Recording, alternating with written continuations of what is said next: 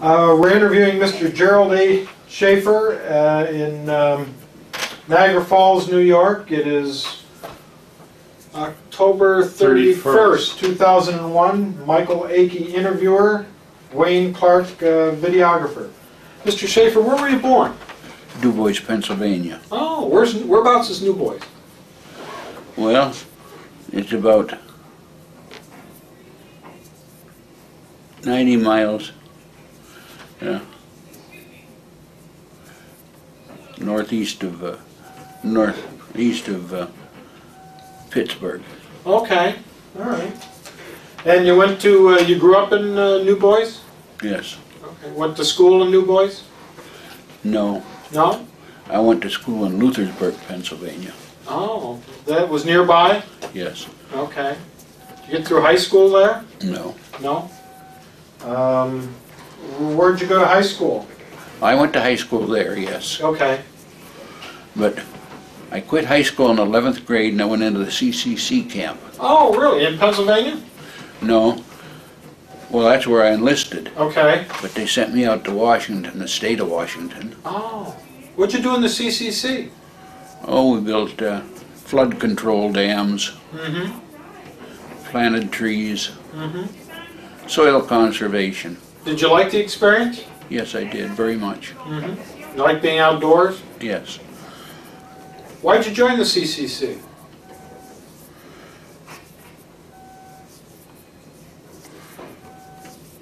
I can't give you an answer to that. It's okay. Don't have to.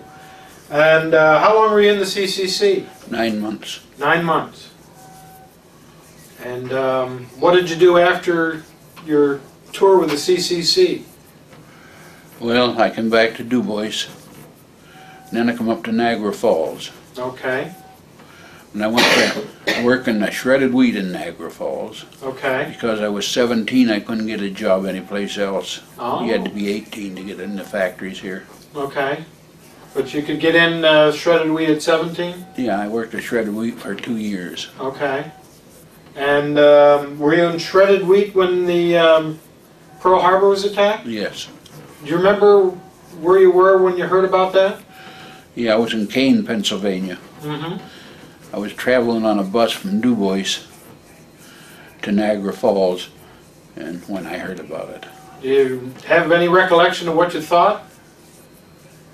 I thought, damn, I'll be in it. Wow. At just the right age, I knew I was going to get into it. And did you decide to enlist, or were you drafted? I was drafted. Okay. And where did you go into the service? In Buffalo? No. I left from DuBois on train, went down to Indiantown Gap, Pennsylvania. Okay. And that's where I got my indoctrination, or went into the service. Okay. So where did you take your basic training? Camp Swift, Texas. Camp Swift, Texas. What was that like? A lot different than Pennsylvania. Did you like Texas? Yeah, I did. It was hot and dry.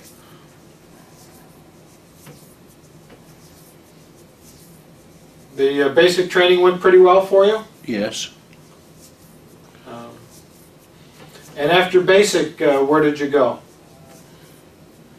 We went to Louisiana and took advanced training and jungle training. All right. Were you part of the Louisiana maneuvers? Yes. Okay. What was that like? Well, it wasn't too bad. Again, that wasn't like Pennsylvania. No. How'd you like the people? I really didn't get acquainted with too many people there. Okay. Okay.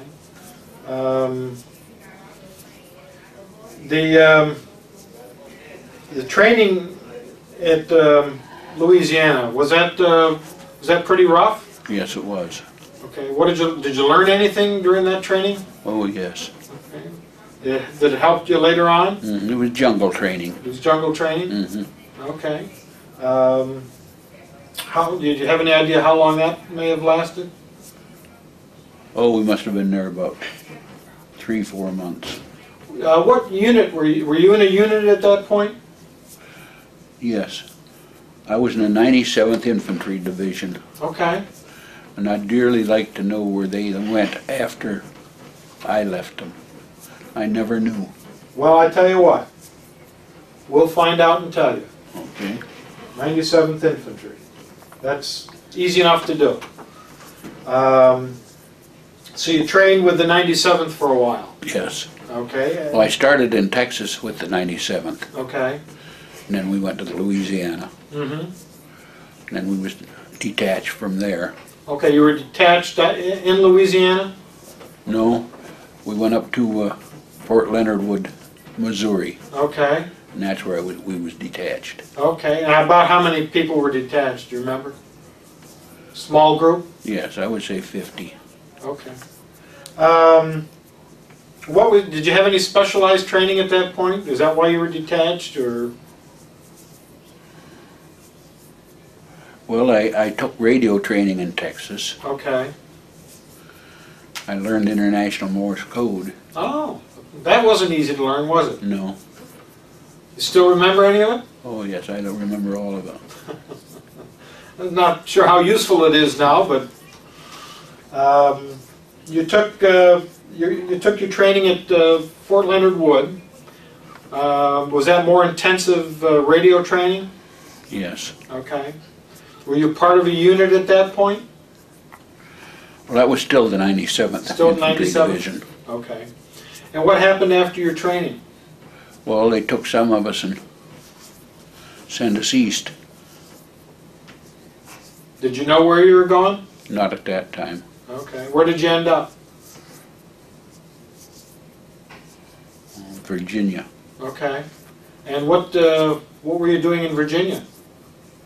Wasn't doing anything. We just staying there till we got a ship to go overseas. Oh. At that time, we found out we was going to Burma.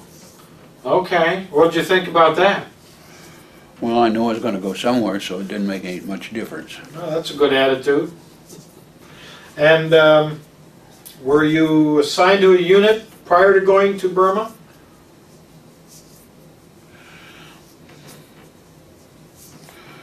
I think they called it the 7007th Detachment Unit. Okay.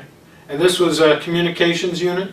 No, we were supposed to go into Burma and relieve the Merrill's Marauders. Oh, really? Mm-hmm. Okay. Did you get any specialized training for going into Burma? No. No. All right. And how did you get to Burma? Was it by ship, airplane? Well, we went to Calcutta by ship. Okay. What was? Oh, that must have been a long trip. It was. Then we went from went to Bombay. Okay.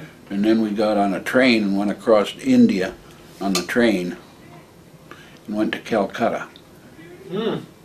Must have been a whole different world for you. Oh, it was. What kind of things went through your mind as you're traveling across India? Anything that made certain impressions on you? I just remember how many people there was. Lots of people. Interesting. And what was your eventual destination? Burma. Burma. Whereabouts in Burma? Myitkyina. Okay, what was that like when you got there? Well, first we went to a town by the name of Ramgarh, Okay. and then we flew into India, Oh, and we landed at Myitkyina. okay.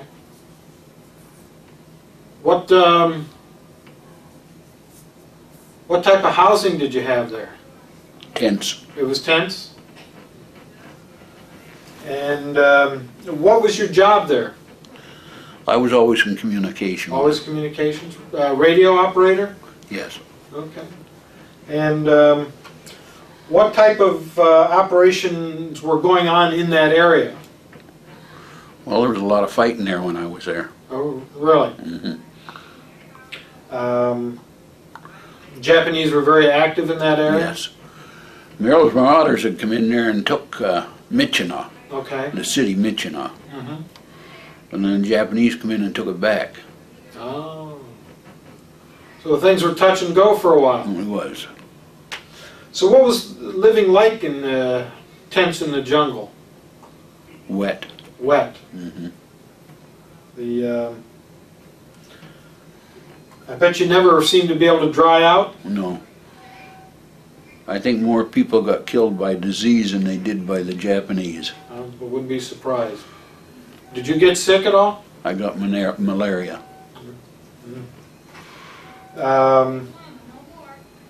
So, what'd you do on a daily basis? What type of activities? It was mostly marching. Mostly marching? When I went in there, they gave me 13 mules and a communication platoon. Oh. Now, were you a sergeant at that point? Yes. Okay. 13 mules and a communications platoon. What was your job? What was the platoon's job? Well, we kept in touch with Karachi, Oh. which was the main headquarters at that time. Okay. And did you have to move around because of Japanese activity, or were you able to? Yes. You did? Mm-hmm. Okay. So you're moving a lot. Mm-hmm. We was in a little camp there, they called it Camp Lewis. Mm-hmm. I understand the first man that was killed in Burma, his name was Lewis, Okay. and they called it Camp Lewis. What, who is your commanding officer? Merrill Marauder at that. Oh, at that Merrill time? at that time. Okay. Your, who was your company captain? Do you remember? Hunter, What kind of guy was he? pretty nice guy. Your officers were pretty good? Yeah, they weren't bad. How was it dealing with the natives?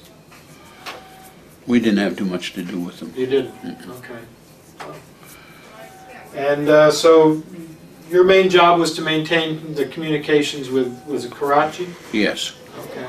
Were you able to do that pretty successfully? yes. Now, these weren't landlines, No, radio. radio. Okay. How was the equipment? Wasn't bad. Pretty good equipment? Mm-hmm. Did it hold up in that kind of environment? Yes, we never had any trouble with it. Okay. Didn't take a lot of maintenance? How was handling mules? You ever? Tough. What's the hardest thing about a mule? Well, I had 13 mules, and one of them was really bad. Mm-hmm. It was a black mule, and he gave me all kinds of trouble. Every morning when you tried to put the saddle on him, he tried to kick you with any foot he could. Oh dear. And if you couldn't do that, he'd try to bite you. So you're able to deal with them though? Oh yes, we took care of them. We used to twist his ear and bite his ear with our teeth. And then he'd stand perfectly still while we did that. And we could put the saddle on him. Who figured that out? I guess I did. So you were the head mule skinner. Yes. Now how long were you at this place? In Burma? Yes. I must have been in there a year and a half. A year and a half? Mm-hmm. Were you able to get any mail from home? Oh yes. About how long did it take a letter to get from the States to you? Do you have any idea? No. No? How was the morale in your unit? Pretty low. Pretty low? Why is that? Because so much sickness, I think. Okay. And the wet? And it was wet and miserable. Just not very good living conditions. No. Why don't we stop this for a second? What else did you do? Well, whenever we'd come to rice paddy, there was paths around the rice paddies, and he would slip and he'd go down into the rice paddy, Mm-hmm. and then he wouldn't get up. You couldn't get him back up again. And one day I took my canteen cup and I got some water out of the rice paddy, and I cupped his ear up like a funnel, and I poured the water in his ear. He come up there out of there like a rocket. So you got pretty good at dealing with mules. Oh yes. You had to improvise. Mm-hmm. There was no army manual on dealing with mules, was there? No. Then after that, I didn't even have to get any water when he fell. I just rattle my canteen and he knew what I was up to. And he'd come right up out of the rice paddy. That's a great story. And he was the only ornery mule that you had? Yes. Uh-huh. The rest of them was pretty well behaved. Mm-hmm. And you said when you no longer needed the mules, they basically did what to them? This was at the end of the war. Oh, okay. This is my understanding what happened to Okay. them. I didn't see it. Okay. They took the mules all up in a canyon, and then the engineers went up in the side of the canyon and blasted dynamite and blew the sides of the walls down and covered them all up. Oh dear. And they said they couldn't bring them back to the United States. They had too many diseases. Right, right. Now, you were in Burma for over a year. Yeah, year and a half, I'd say. About a year and a half. Did you ever have any contact with the Japanese? Oh yes. What was your main concern about them? I didn't want them to shoot me. That's very reasonable.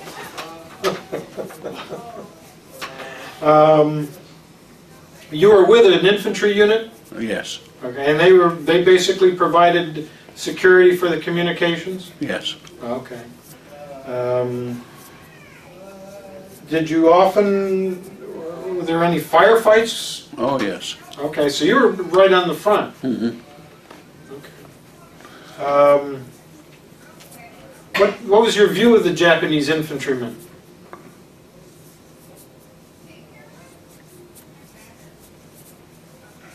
I didn't think much of them. No? Mm-mm. Okay. Now, your time in Burma, was that pretty much the extent of your tour? Or did you go somewhere else after Burma? Well, we went back into India. Oh, okay. Went to a camp by the name of Ramgarh. And we was training Chinese troops there. Now, what were they like? Bad. Some of them was all right. They gave me 2 interpreters to go with me, and they said go with them at all times. Mm-hmm. And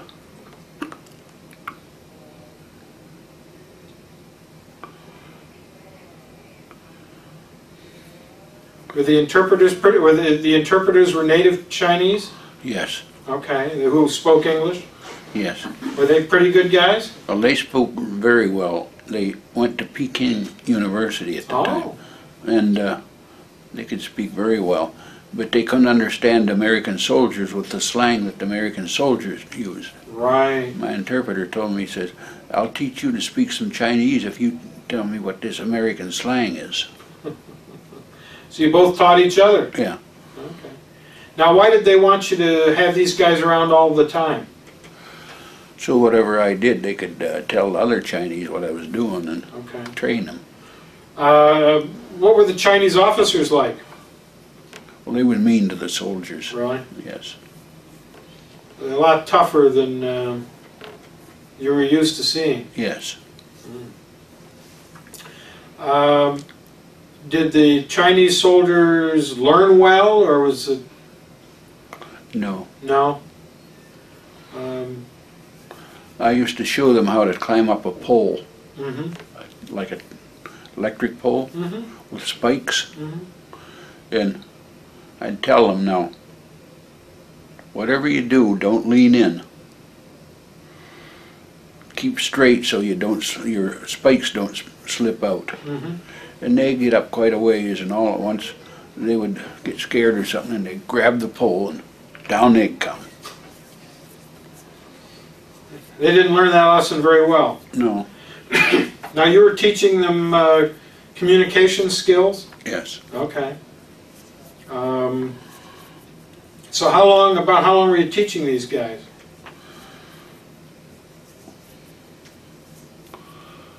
Oh, I'd say 6 months. 6 months? Mm-hmm. And at the end of 6 months, were they any better? No. No? Well, it must have been an adventure. Yes, it was. What were living conditions like there? Was a little better. A little better? We was living in a house. Okay. A big compound. Mm-hmm. And food was okay? Yes. Very good. What kind of food were you eating? Well, we ate a lot of Chinese food. Mm-hmm. The now, after you were teaching the Chinese, what did you do? Let's see. Somehow I wound up in China. When I was in this mission teaching them, was right along the Shanghai River. Okay.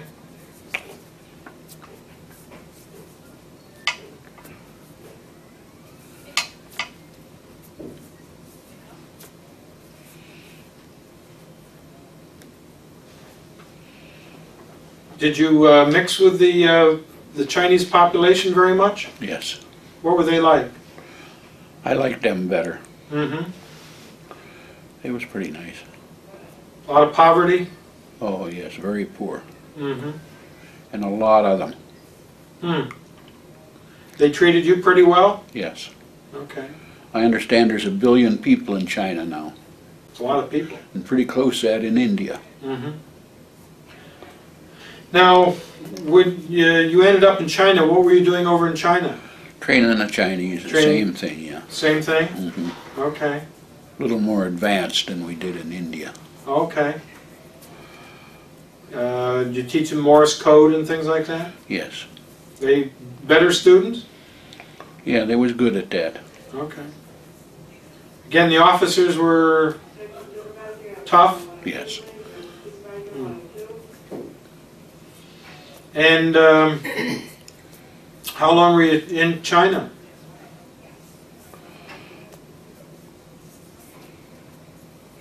Two years. I stayed there till the end of the war. Oh, really? Mm-hmm. And basically teaching teaching the soldiers? Mm-hmm. These were what, nationalist Chinese? Yes. Chiang Kai-shek? Yes. Okay. You know what they called him? What did they call him? The Peanut. Why is that? I don't know. They called him the Peanut. Mm-hmm. Probably not to his face. No. Had you heard about the communist Chinese at all? Yes. And they was only thing they was interested in, get all the material they could from the United States. Mm-hmm. Hmm. Do you have to worry about bandits? No. No. Now, you were in China with your platoon, or just you and... With the platoon I was with. Okay. Okay. Same captain? Company captain? No. No? Different guy? Who was the platoon lieutenant? Remember him? No. No. So you're pretty much in charge? Yes. They give you pretty free hand? Yes. You ran your own ship? Mm-hmm. Then somehow we got, it was a Colonel Hunter come in and was in charge. Mm-hmm. And we walked from Michina down to Lido, How far was that? around 700 miles. You walked? Well, not in one day. What? That must have been quite a walk. It was. Through the mountains. Really? There was Japanese north in Burma at that time trying to go into India. Mm-hmm. And they didn't want them to get to India up there. They was trying to take supplies up there and we was trying to stop them. Okay. Okay. So you were an infantryman at that point? Mm-hmm. Was your mission pretty successful in stopping them? Yes. That's a pretty long walk. Yes, it was. How long did it take you? Oh, about 4 or 5 months. Really? Mm-hmm. Through all kinds of terrain? Yes. What was the hardest part? Well, at night, when the mules would slip and fall down off of the mountain, Oh dear. and then we would have to go down over and get them. And get their packs and get the equipment that was on them and bring it back up. Oh. Then who carries the equipment? The mules. We'd saddle them up and put their equipment back on them. Okay. Okay.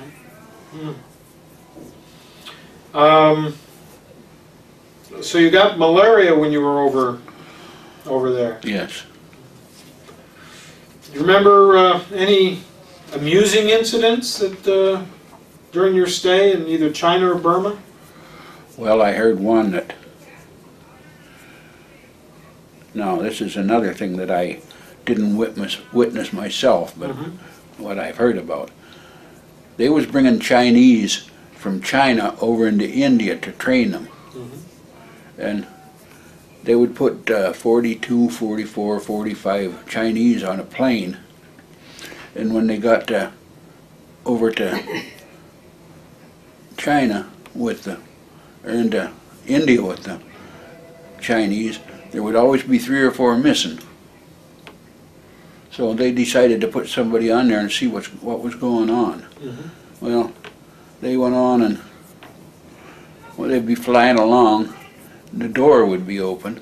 One of the Chinese would go to the door, and he'd look out the door, and another Chinese would come up behind him and put his foot against his butt and give him a push. Push him out of the airplane. And they'd all laugh like crazy. That's quite a story. That was their idea of fun.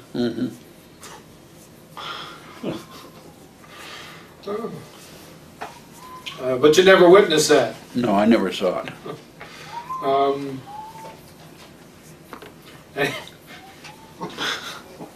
Any other...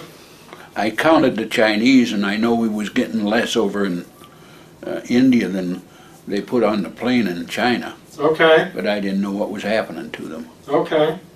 Till they put some people on to observe and see what was going on. Okay. So you solved that... You solved that problem? Yes. Okay. What was the toughest part of being over there? I think the weather. The weather? It just didn't let up? We got into the monsoons in India, and it was continued in Burma.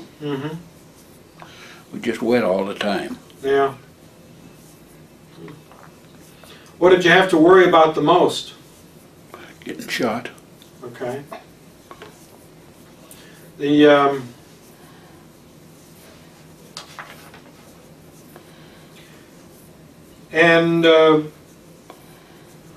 after you got, let's see, you came back into Burma, right? And what happened? Where were you when the war had ended? We was in China. You were in China. How did the news get to you? Do you remember? Somebody come out in our main camp and told us about it. Oh. Well, we heard one day that they dropped the atomic bomb, and then the next day they come out and they told us the war was all over. They was going to take us back down to Kunming, which was our main camp. Okay. They didn't make you walk, did they? No. Okay. Went by truck. All right. I bet you were pretty happy. Yes. Where did you go from Kunming? Went back into India. Okay. Went to a camp with the name of Paradoba. It was an airport base that they built a runway for B-29s to take off. Oh. Now, do you have enough points to get out at that point? No. No. So what did you have to do? Well, when we was in Calcutta, I forget how many points I had, but you get so many for so many years overseas and so many years in the service. And you just have to wait till your turn comes up so you can get on a ship to come home. So your turn finally came up, and you took a ship back? Yes. We got on a ship at Calcutta. Okay. How were you feeling at that point? Pretty happy. Pretty happy? Physically, how were you? Well, I was all right at that time. Okay. Malaria wasn't bothering you? No. It was after I got back home that it began to recur on me. Oh, really? Now, where were you discharged? Indiantown Gap, Pennsylvania. Okay. I bet you were really happy to get home. Yes, I was. And what did you do when you got home? Did you go right to work, or? No. Chase girls, I guess. You didn't hear that, did you? No. And I knew my wife before I went over there. Uh-huh. I knew at that time I was going to marry her. And I come back and she was living in Niagara Falls, and I went up to see her. And then we got married. Oh. What year? 1947. Okay. And so you stayed in Niagara Falls? No, No? we stayed in Pennsylvania. Okay. And then what did you do for a living? Many things. Many things? I worked in the woods with horses. Mm-hmm. I worked in DuBois at a plant for a while. So you kept busy. Mm-hmm. What did you finally end up doing? Finally wound up coming back up to Niagara Falls. Mm-hmm. And where'd you work when you were up here? Well, I started to work, there was a little plant they called ISCO. I worked there for 25 years. Wow. And I went in one day and there was a notice in the bulletin board, we're going to demolish this plant as of such a date you'll no longer have employment here. That was the first anybody knew about it? Yeah. And I was 49 years old and it was devastating at that time. I'm sure. But I had no doubt, but I just worked there until I was ready to retire. Yeah. What were you able to do? I got a job with Occidental Petroleum. Mm-hmm. What kind of work were you doing? I usually worked in boiler plant, Okay. steam plant or power plant. Mm-hmm.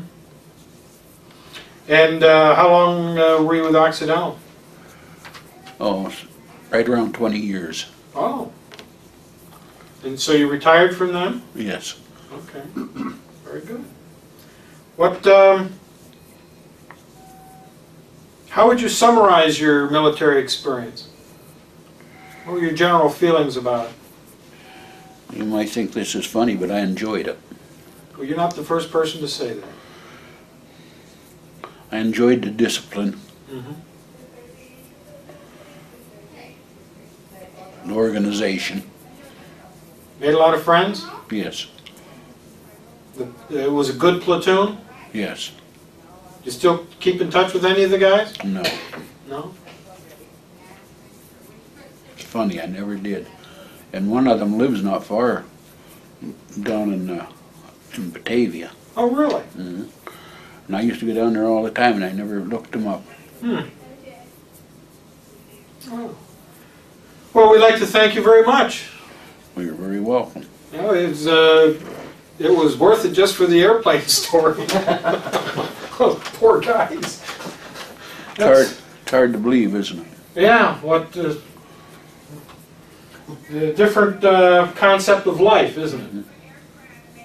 Amazing. Well, I'll get back to you on the 97th Infantry, where they went. Because we've got a large book which tells you about where units went during World I've War II. always been interested in that because when I left them in Fort Leonard Wood in Missouri, Mm-hmm. I never knew what happened to them. Okay. I had a lot of friends in that division. And I'll see if there's even there may be a veterans group. And we'll let you know if I can find one of those. Okay, I appreciate that. My pleasure.